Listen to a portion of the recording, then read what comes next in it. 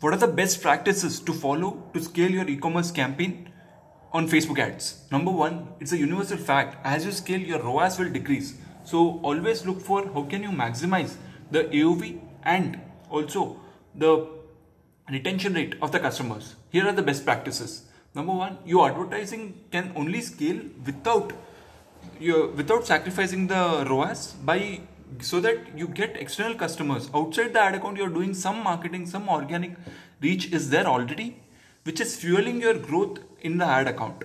So you should be working outside the ad account to fuel your ROAS inside the ad account. Non-ads marketing budget should burn the fire, while ads will fuel the growth.